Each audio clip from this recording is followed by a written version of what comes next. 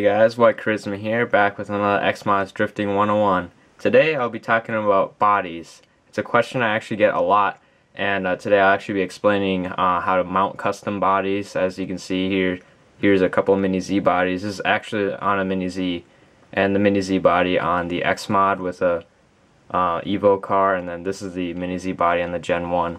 Because I get a lot of questions like how did I do it, and how to lower a body too. Like some of these, as you can see, are a little bit lower than stock and everything. So I'll just be going through a little bit of a tutorial here and show you guys how it's done. So first off, I'll talk about how to lower Xmod bodies. So the first thing you'll notice is my Impreza here looks pretty low. And actually the Impreza is one of the few cars like the Nissan Skyline and the Lancer that when they sit on a Gen 1 chassis, they actually sit pretty low. Also, I think the nsx and the rsx as well. So as you can see here, this is actually just a stock suspension. In the rear, this is actually a little strut bar that actually keeps the car a little bit lower, gives it some camber, if you can kind of tell there. But actually, this is pretty much stock.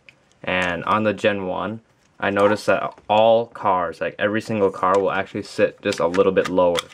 So when you actually move to the Evo chassis, as you can see here, this 370Z, I mean, is actually a little bit lower than stock. It's a little hard to tell because of the camera angle here, but I can actually show you that this does have the lowered suspension to make the car sit a little bit lower. And also, the front clip has been modified, and I'll show you that here real quick. So now I've actually got the front clip off on the 370Z, and as you can see here that the clip is actually not very normal. It actually looks way different. So what I did was actually I sanded down the little towers, and that actually lowers the front end of the car. The rear end actually sat pretty low, so I didn't actually have to sand the rear end at all. But this is actually how a lot of people lower the front end of their car really easily. And this is actually just a normal clip. This is the accurate nsx clip, and this is what it looks like, unmodified and not lowered at all. So as you can see, it's quite a big difference. So actually what you actually need to even lower it is really simple tool. It's just sandpaper and a hobby knife. So what you do is, actually I prefer a hobby knife, but a lot of people, if you don't want to mess up, because if you take a hobby knife and just start cutting away, you might actually just ruin the front clip completely, and I've actually done that with 2 or 3 of them, a couple of Skyline ones and a Supra one. So what you want to do is just be a little bit careful. When you sand down, you notice how it looks pretty flush, like on each side. It looks really even. You actually want it to be as even as possible. So what I use is like an eraser to use it kind of like a sanding brick, and you wrap the sandpaper around the eraser, and you just kind of use your thumb and you just kind of sand it like this until it's low enough, and you just keep test fitting it on your car to see if it looks good. The body itself is pretty much untouched.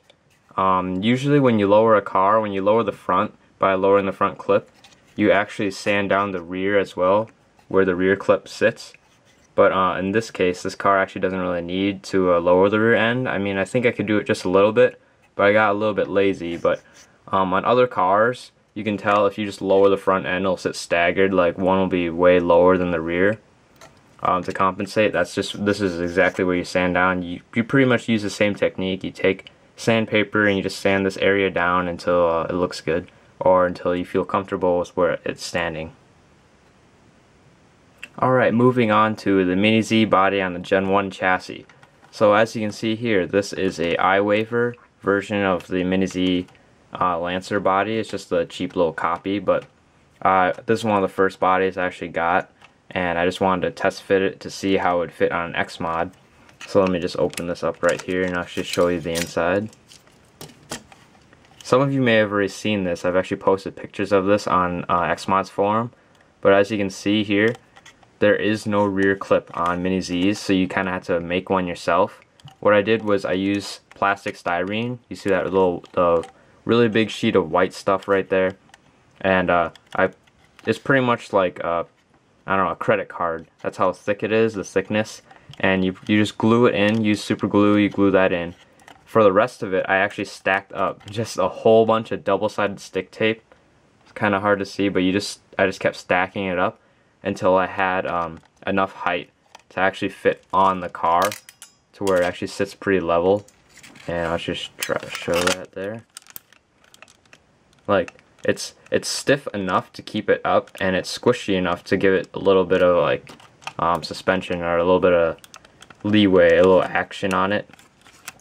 Now for the front clip, it's a little bit harder on Mini Z's because front clips on Mini Z's are completely different from Xmod ones.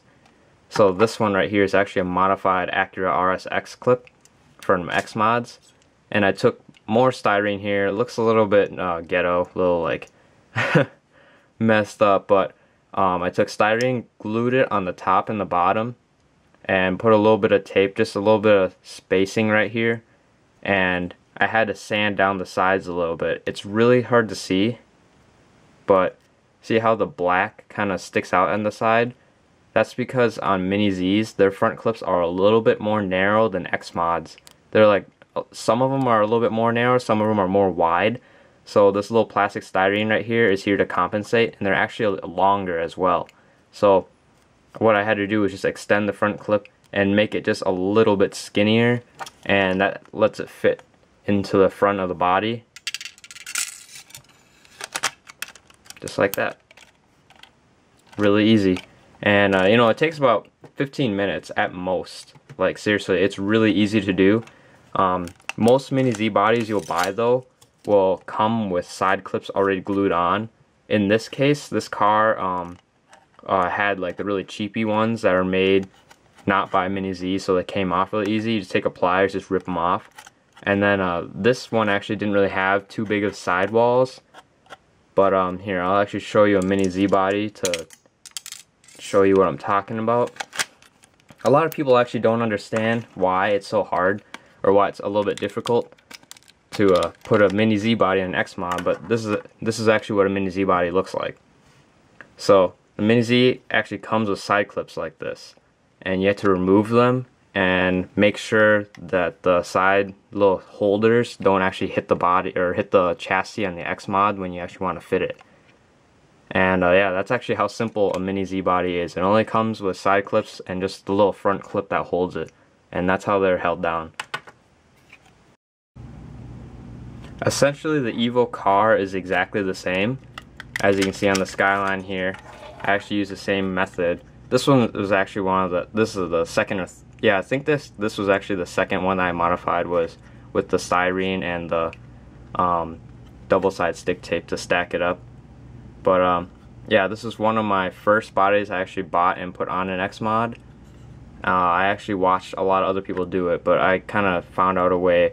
Goodfellas and a couple other guys on Xmods forum, they did this with model bodies, not the Mini Z ones. So I took the idea and just applied it to a Mini Z, and it works out the same way. Oh, and also a couple of little custom accessories. This exhaust did not come with a body like this. I took it from an Xmods G35 body kit. I actually used to snipe a whole bunch of G35 body kits just to take the exhaust tips. So if you notice on a lot of my cars, a lot of videos that have really nice tips, is because they all came from the Xmods G35 body kit, and I would glue them on my bodies. Just saying. But yeah, this is actually a really simple way, the same front clip styling as the Xmods Evo. This is a little different. I actually used the Mustang GT clip because it had better height.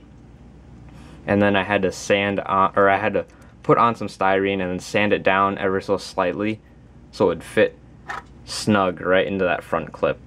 So it's actually not as hard as people would think, and should be fairly easy to do in about 15-20 minutes if you had styrene.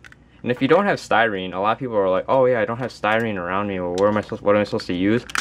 Use like, I don't know, like old credit cards that your parents might have, old gift cards and stuff. It's actually the same type of material, it's just that hard kind of plastic.